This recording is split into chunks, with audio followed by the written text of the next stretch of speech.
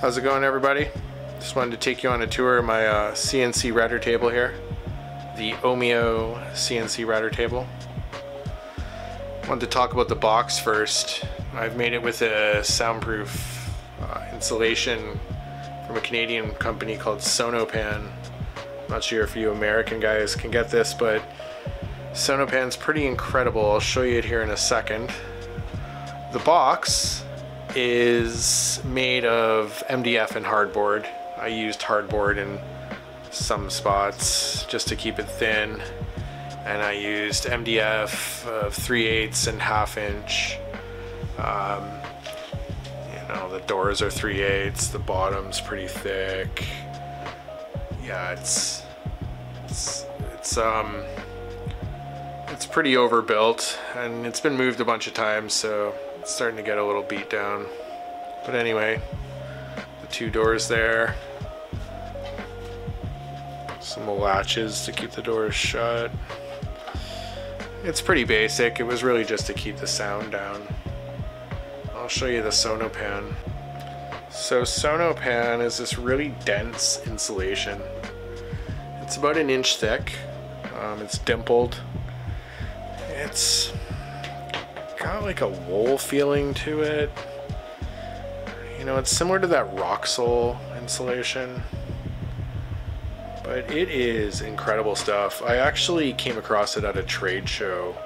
A tumbler was inside of a box, and I could not hear the tumbler outside of the box. So that was pretty incredible. So I hunted it down, found it at a Rona, bought about 6 sheets of it, got it cut up, and I've been putting it in things to keep things quiet. So it's pretty good. Anyway, that's the Sonopan stuff. It's made in Quebec, Canada, actually. So it's a pretty neat company. I'm surprised I came across some of it at a Rona. I was very happy, and I bought up a bunch of it. The guy that worked there was confused because it was on the top shelf, and he doesn't have to take it down very often. So I guess people don't know what it is, but it's pretty awesome. So next to the router table, I've got this little Asus 12-inch computer. Nothing special. It's just a little netbook. Runs Windows 10. I have Mach 3 on there. Mach 3 came with the Omio and CNC. So I installed it on there. Behind the computer is the driver box from Omio CNC, if you can see it there, but it has the VFD inside, which drives the spindle. Power switch. On the right hand side, it'll show the frequency for the VFD. Camera's having trouble focusing here. It's a little bit low light underneath here. But yes, so an emergency stop, VFD, and power switch for both. The box isn't terribly loud. It's got some pretty big fans in there. So far so good. The driver box actually had a bit of an issue. My only gripe so far with the unit, the whole mill itself. So here's the driver board that it came with, and it fried in about a month of owning it. Just would not work anymore. So I bought a new driver board that works via USB and works with Mach, and so I wired it up, took apart this guy, put the new driver in there, put the new driver board in there, and then, you know, it's kind of nice because I have access to the drivers for that unit. So it's not like it's, you know, it's overseas and I can't get the driver anymore. So it's kind of nice. I know what's in there now, and it works well. It runs everything perfect. yeah, that was the only issue that I had. So yeah, we got the computer running Mach 3. We got this little dongle here. Now this guy here, it actually runs, well, it allows you to run the mill using this CNC controller. It's just a little handheld unit. You can buy these on AliExpress or Banggood. They work with most CNC controllers or Mach. You need the USB that it comes with, and then you can do all sorts of things with this. Set your spindle speed, home it, move axes around to zero things. You can zero all axes with it. You can use it for tool probe. You know, setting. You can use it for setting your tool height.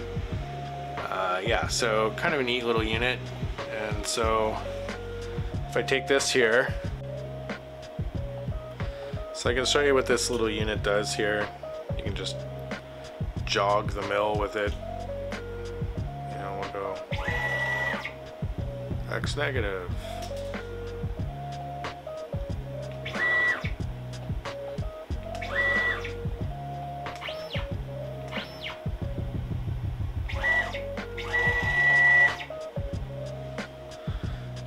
So that gives you an idea. Yes, you can move things around, you can zero things. Pretty good. So far, so good. So yeah, I just wanted to give you a little tour of this, because I am gearing up to make a part in the next video for a techno buggy, using that chunk of brass right there. So yeah, stay tuned. Just a quick little run over of anybody that's interested in CNC. Yeah, I should show you what ball screws look like. 1 second here, I'll pull one out. Kind of neat. This is not my only CNC unit, so I am converting another CNC mill, the Tag Mini Mill. It's actually just down here in pieces, but yeah, there's some ball screws that are going on that.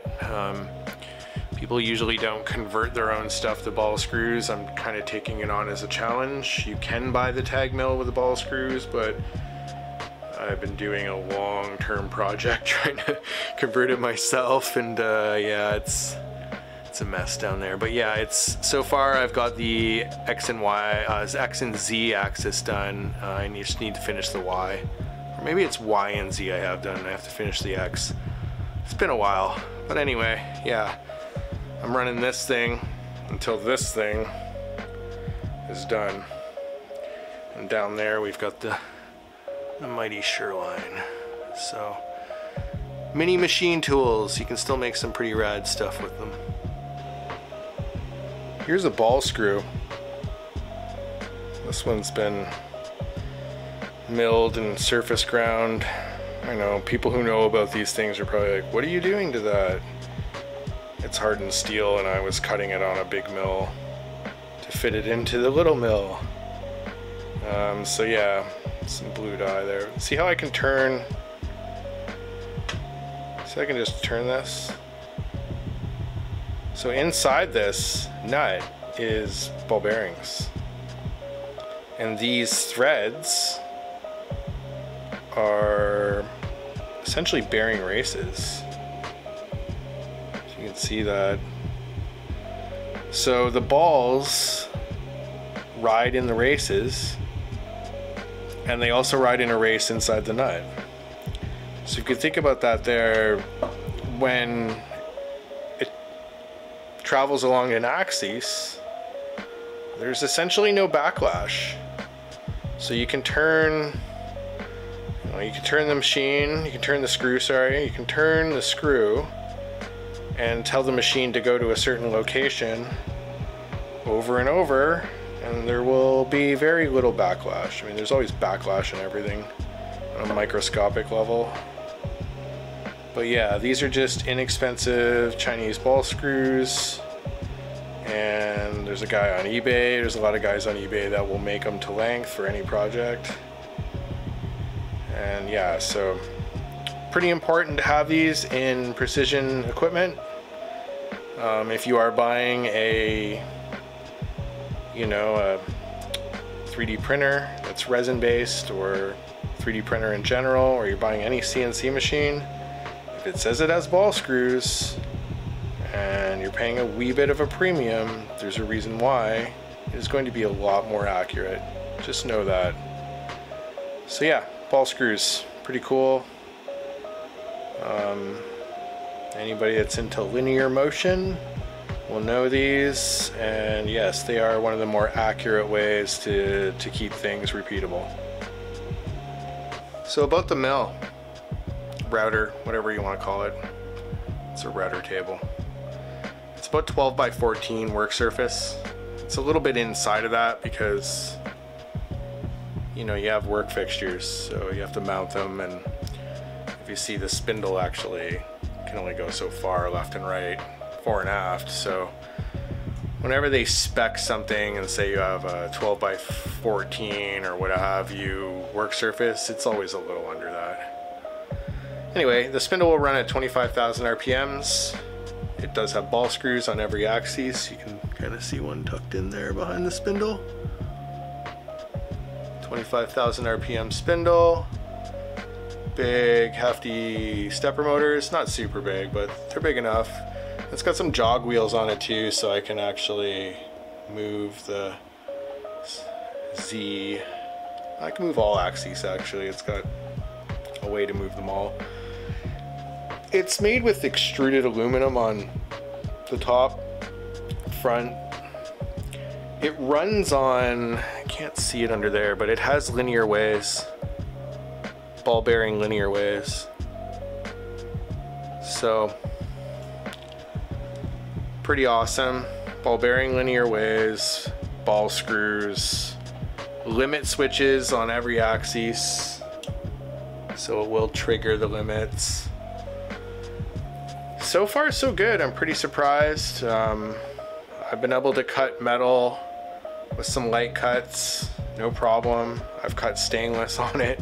Probably shouldn't, but yeah, I've managed to do really light cuts on 304 stainless. I did it as a test with a little 2 millimeter end mill. So yeah, on there right now it's just a inexpensive tag, low pro vise with a tag fixture plate, and then this chunk of wood here is from cutting leather. You can see patterns from cutting out some leather. So yeah, I'm gonna get some new fixture plates for it, and probably some Sonder Machine Works low pro vices. Those things are awesome. nycnc.com. Sonder's Machine Works. You probably know them if you're into CNC on YouTube. Yeah, so definitely a big inspiration. And so yeah, this, just so everybody knows, this is just a small hobby mill. You know, I've run 5th axis and full-size CNC machines as a machinist, and yeah, Haas and, you know, a bunch of the big names. Yes, this is just a hobby mill. It's not meant to do anything crazy. I can still make parts with it. It still does a job quite well. So, no complaints there. CNC machines are fun. Anyway, that is the Omio CNC. This is the X4800. OmioCNC.com. They were okay to deal with. I had a bit of an issue with some of their code they give you, but they sent me a correction for it, so it was all good. But yeah, once you learn about these things, you can kind of hack into them, and they're all kind of the same. The reason I bought this one, linear rails with bearings and ball screws on every axis. The driver box, it came with Mach 3, so pretty good. I've used quite a bit of CNC control software, and Mach 3 is kind of like your hobbyist DIY. I mean, some sign shops use it. It's good. It works. It's got everything on there that you need. Once you understand CNC software and CNC driver software, they're kind of all the same. Well, not really, but yeah, they're a wee bit of a learning curve in the beginning, and then you kind of get it. So anyway, that's everything there. It's the mighty router table. More projects to come. Cut something out soon out of brass for a techno buggy. Make a rear brass weight. So stay tuned for that, and see you in the next video. Thanks for watching.